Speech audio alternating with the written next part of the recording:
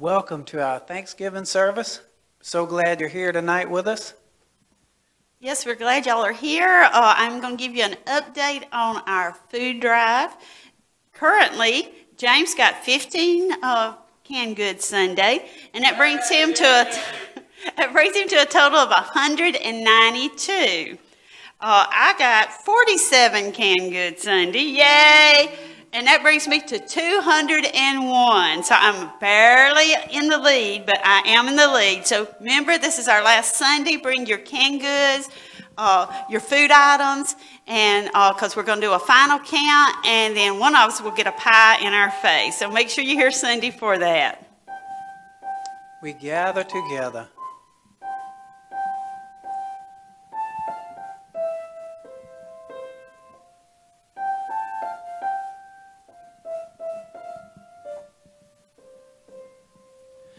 We gather together to ask the Lord's blessing.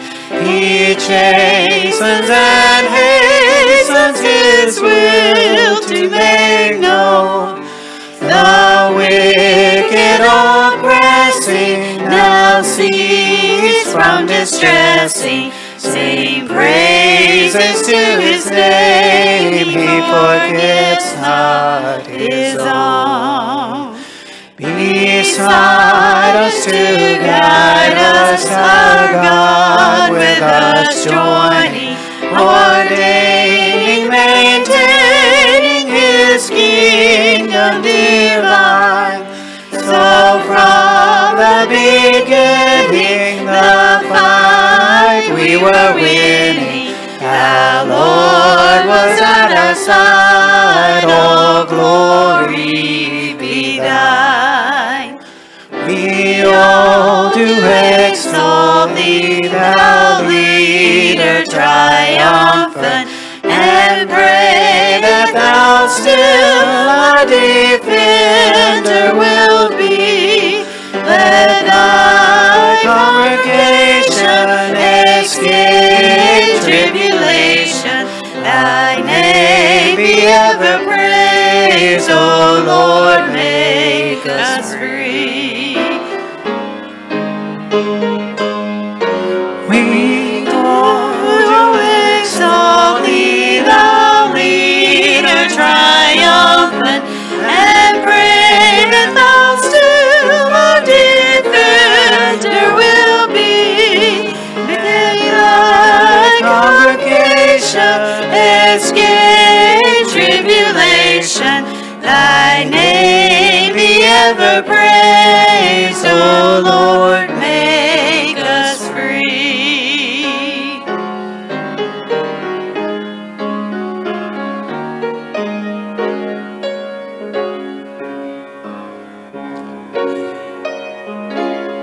We are so blessed.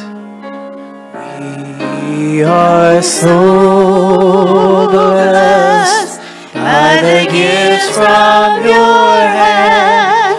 I just can't understand why You love us so much. We are so blessed.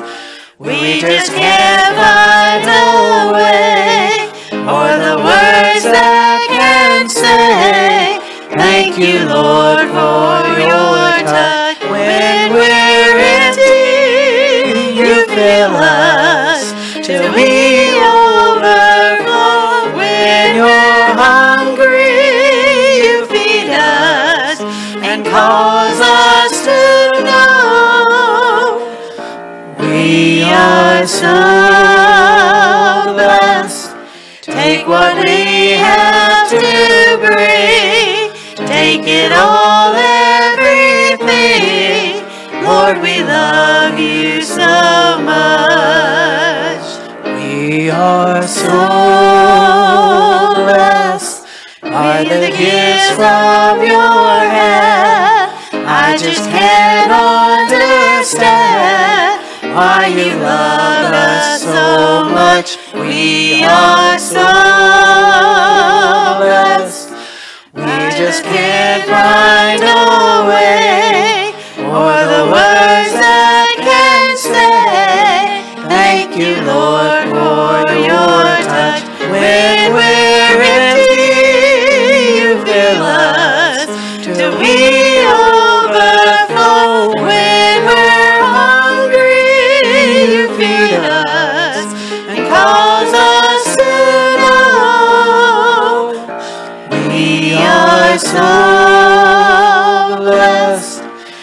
take what we have to bring. Take it all, everything. Lord, we love you so much.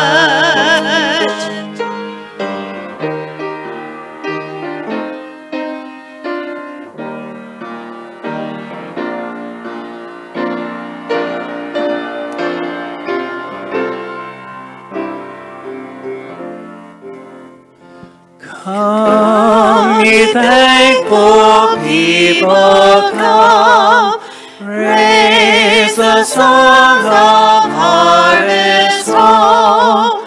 All is safely gathered in, ere the winter storms begin. God our Maker doth provide for our wants to be supplied. Come to God's own temple, come, raise a song of harvest home. All the world is God's own field, root unto his praise to yield. Wheat and tares together song, unto joy our sorrow grown. First the blade and then the ear, then the full corn shall appear.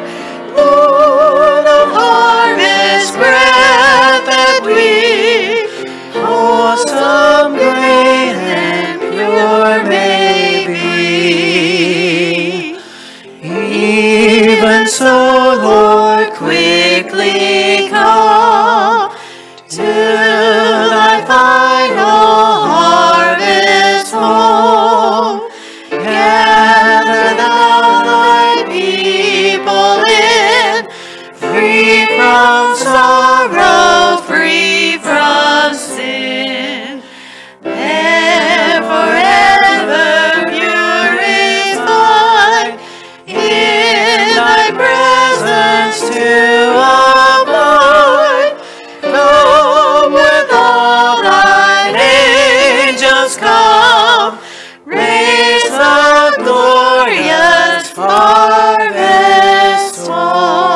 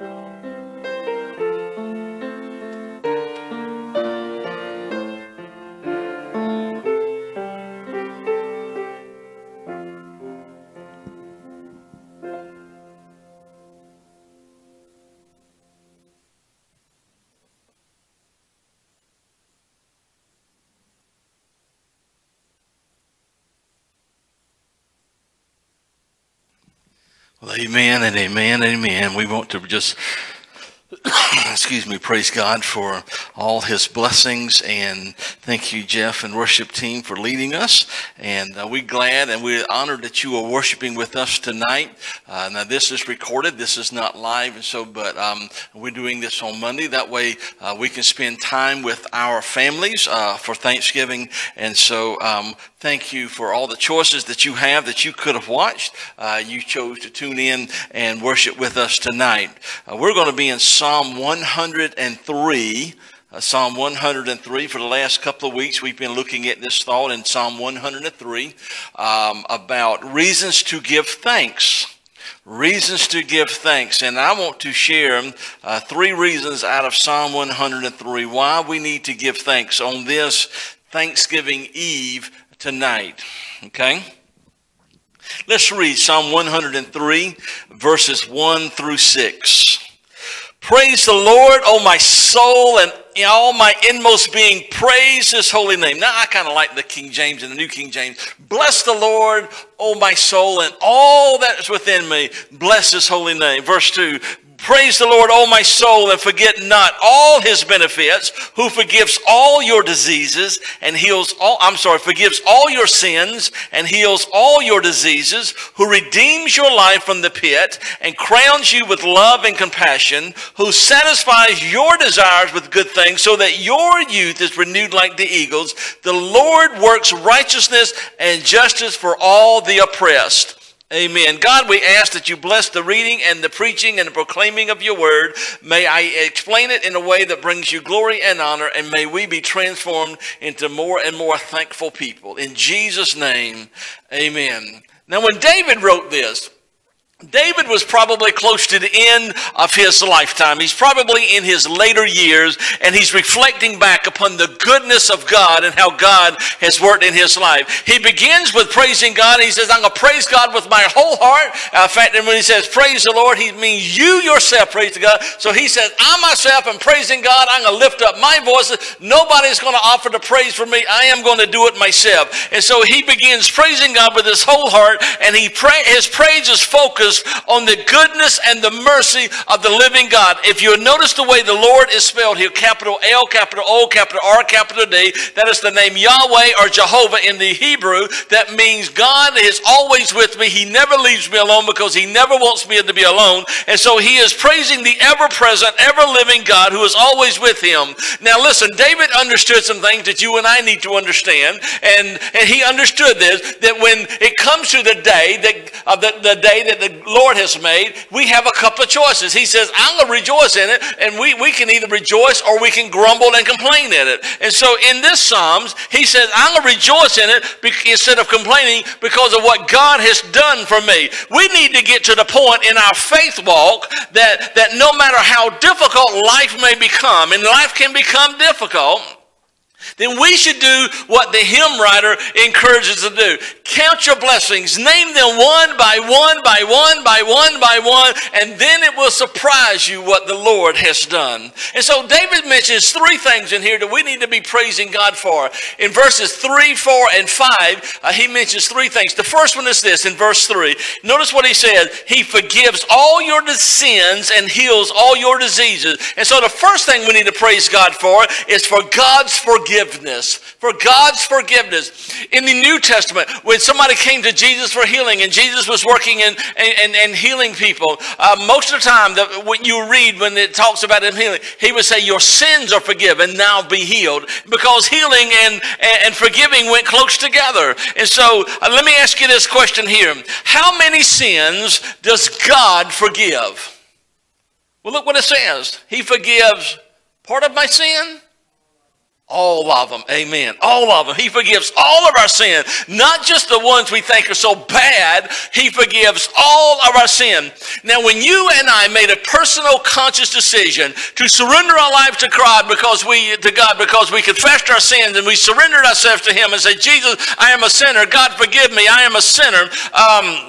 When we made a personal conscious decision to follow Jesus Christ as our personal Lord and Savior, God forgave all of your sin. He forgave all of your past sin from May 19, 1979, when I came to know Jesus Christ. All the sins that I've committed up to that day, he forgave. All the sins I was committing in that moment, or around that time, or in that day, he forgave. Everything after that, he forgave. In other words, he's not going to hold anything against me. He's not going to take away my salvation. However, there is something that we need to be mindful of. Any sin that we commit after the day of salvation, even though God will not punish us for that, we will still stand before the judgment seat of Jesus Christ to give an accounting for that sin. And that's the sin that we commit. Every sin that I've committed after May 19, 1979, I've got to stand before Jesus Christ and account for that. Romans chapter 14, verse 12 says, we as Christians, we will give an accounting of ourselves to Christ Jesus. 2 Corinthians chapter 5, verse 10, it says, we must all stand before Christ to be judged or to be accounted for. And we will receive whatever we deserve for the good or the evil that we have done in this earthly bodies. And that's for sins that you've committed as a Christian. If you are not a Christian, you will not stand before the judgment seat of Christ. You would only stand before the judgment seat of God the Father. That's the great white throne judgment. And at the great white throne judgment, God would either say, yes, your name is written in the book of life. Now come on in. And then you're going to have to go stand before Jesus and count for the sin that you committed as a Christian, okay? If your name is not in the book of life, God will lovingly say to you, even though it's going to break his heart to say this, depart from me, I never knew you, because your name's not in the book, okay? And so we need to be mindful of God's forgiveness. In verse 10 through 14, David continues writing along this theme. And notice what he says. God does not treat us as our sins deserve. What does our sin deserve? Jesus took every beating and every punishment, poured out the wrath of God was poured out upon him. He was treated for us. He became our sin so that we can become righteous. He does not treat us as our sins deserve. Praise God for that. Or repay us according to our iniquities. Good gosh, if God repaid us for our iniquities, none of us would be able to stand before him. He goes on and says, for as high as the heavens are above the earth, hallelujah, so great is his love for those who fear him. That word fear means that you are holding God in reverence and honor and awe, and that you are worshiping him above all gods. And as high as the heavens are above the earth, so great is his love for those who fear him. How high is the heavens above the earth? We don't know. It's boundless, okay? He goes on in verse 12. He says, as far as the east is from the west, so far has he removed our transgressions from us. See, east and west never meet. And this is just a symbolic way of saying that God's forgiveness is bountiful and never ending. It is for ongoing forever and forever, because east and west would never meet. He goes on in verse 13 and 14, as a father has compassion on his children, so the Lord has compassion on those who, listen, it says, on those who fear him, for he knows how we are formed, and he remembers that we are dust. In verses 13 and 14, when God examines you and me, he remembers that he remembers that you and I are not God. We are made in the image of God, but we are not God, and he remembers that. He remembers what the scripture says, that we are prone to follow every temptation of our heart. He remembers that we seek to fulfill every evil thought that comes into our heart. That should never be an excuse for our sinfulness. That where Jeremiah said, he said, the heart is wicked above all things, and God says people are chased after the desires of their heart all the time. That should never be an excuse for your sin. If you are a Christian, you have been set free from that wickedness and that sinfulness in your heart, and you need to be walking with God. See, God will deal with us with his compassion and in his mercy. And he will not do it to excuse your sin, but to deliver you from your sin. Just this morning, this is Monday, and this morning in my daily appointment with God that I have every morning, part of what I do, I've been reading through Charles Spurgeon's sermons. And I've got 4 volumes. I've just recently finished. I'm finishing up volume 1 now. He's got a lot of stuff in there. Okay, and so this morning I read this. Charles Spurgeon said this: a man may renounce every outward sin and yet not really repent. We can clean up if we want to. We can act right and decent. We can even act holy. But if we don't repent, then we're not righteous. And so God will deal with us in his mercy and his compassion, not to excuse our sin, but because he wants to deliver us from our sin. Now, David says, I rejoice because he forgives my sin and he heals my diseases. Listen, forgiveness is like, anybody, you ever been sick? And you know you're sick and you're going down, but then you start getting the antibiotics in you and getting fluids in you and you're getting well, and all of a sudden you feel, wow, this is great. I haven't felt this great in a long time. That's what forgiveness is like to the soul. It's just like being healed when you're sick. You ever been burdened with something? It's just, your heart just, you just feel like you're weighted down with something, and all of a sudden someone or God or somebody comes along that helps you and lifts that burden off of you, and you're going, wow, I can't believe this is so good. That's what forgiveness of sin is like. Anybody ever had a run-in with a friend, and you were just spatting and spitting at each other, and maybe it was a family, maybe it's a friend or somebody, and you've had problems with them, and you was burdened for that, but you step forward, or they step forward, or somebody stepped forward, and there was reconciliation made where you was then brought back together, and you restored that friendship, and there was rejoicing there. That's what forgiveness is like. See, and all this comes in your life, my life, because when Jesus Christ died on the cross, he removed the wall of hostility. He removed our sin so that we can be made right with God. That's why we need to be celebrating Jesus' death on the cross, but we need to celebrate God's forgiveness. The second thing he says we need to celebrate, and he blesses the Lord for, is found in verse 4, who redeems your life from the pit and crowns you with love and compassion. We need to be praising God for God's redemption. Not only God's forgiveness, but God's redemption. He goes in verses 6 through 9, and notice what he says. The Lord works righteousness and justice for all the oppressed. In other words, there is no one outside of God's reach. He works righteousness for all the oppressed. And when the devil is attacking us, we're all oppressed. And he works righteousness. He offers you salvation. He offers me salvation. He offers us justice so that we can be set free. And see, God doesn't choose some people for redemption. He chooses all people for redemption. He wants everyone to be saved. 2 Peter chapter 3 verse 9 says that God has given you time to repent because he does not want anyone to die apart from salvation. And so he wants all people to be saved. John 3:16, it says God so loved what? The world. That word, the world, means all of the world, not just these people or those people, but everybody. He loves everyone. And so he works justice and righteousness for all the oppressed. He made known his ways to Moses and his deeds to the people of Israel.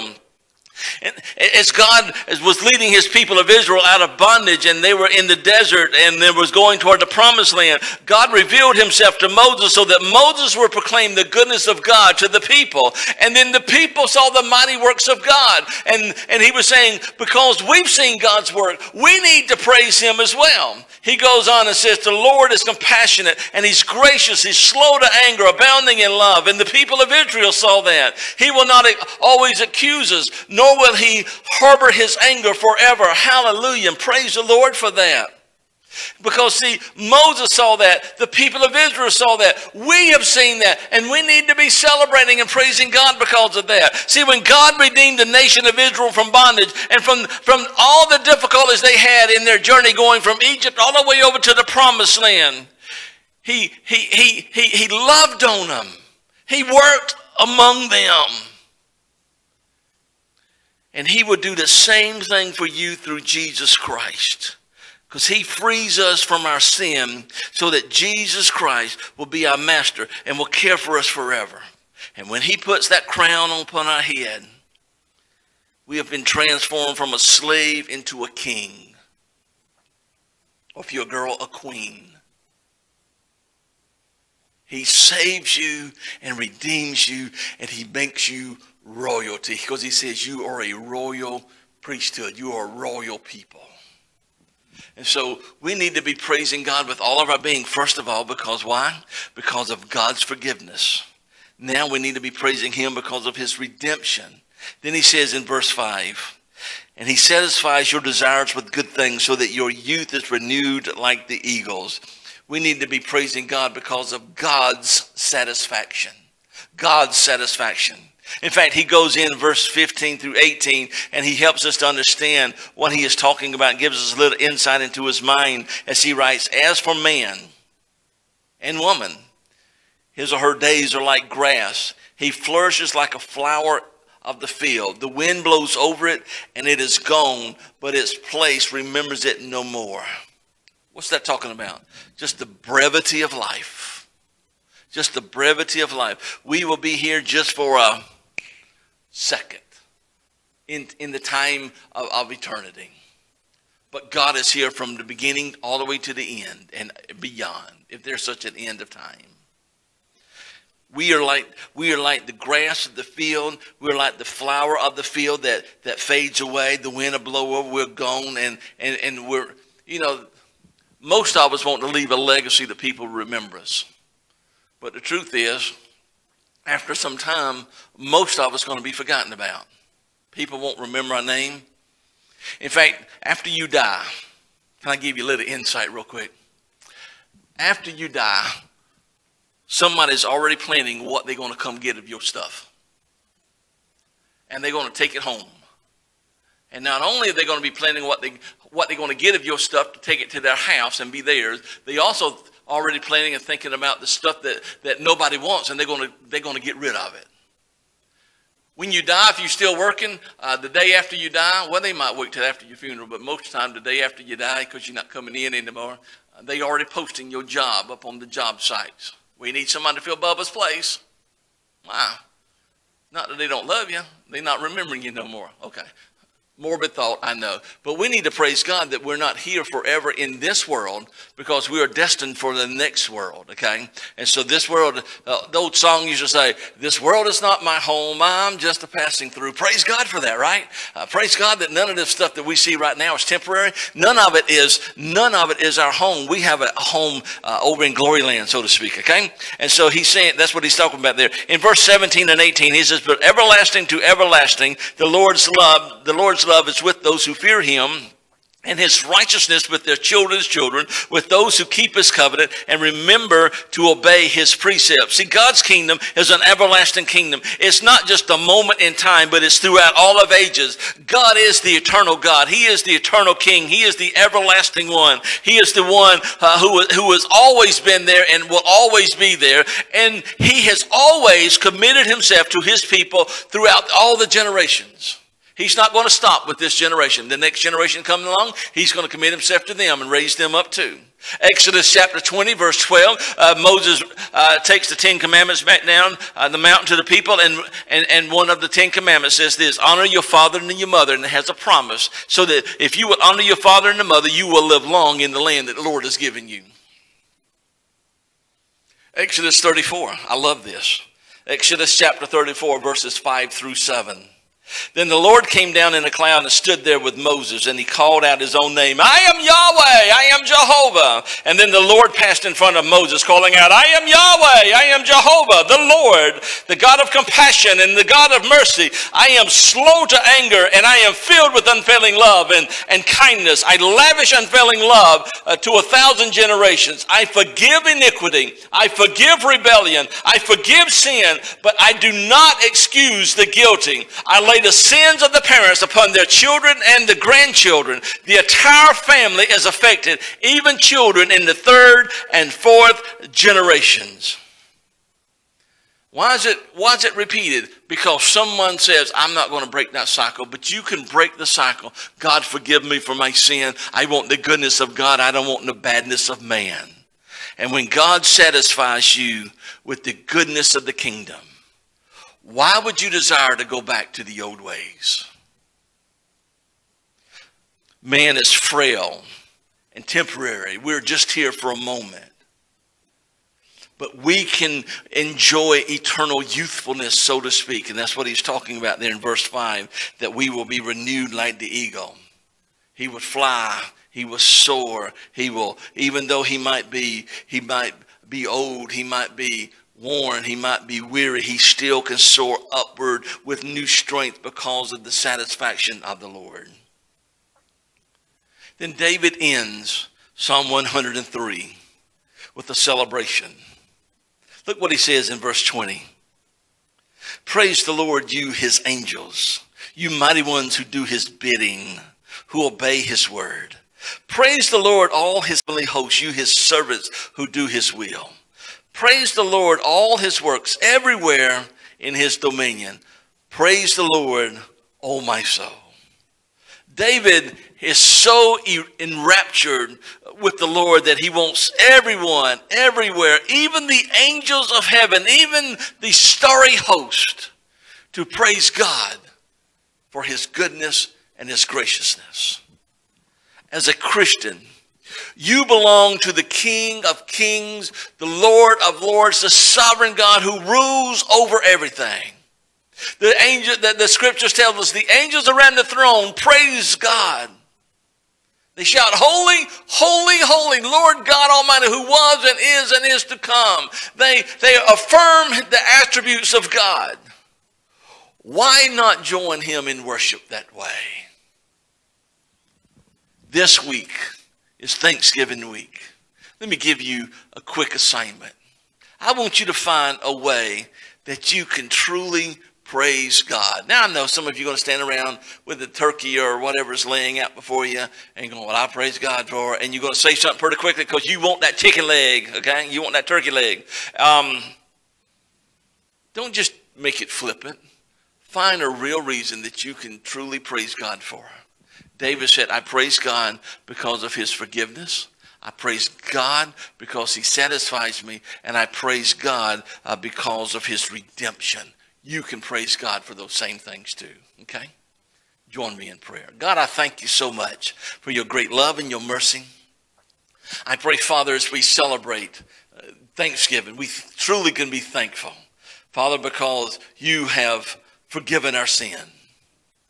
You have redeemed us from the pit of destruction, and you have satisfied us with the goodness of you. I pray, Father, as we celebrate Thanksgiving, that we'll truly be thankful people, celebrating you, celebrating what you're doing and what you will be doing. It's in Jesus' name we pray. Amen.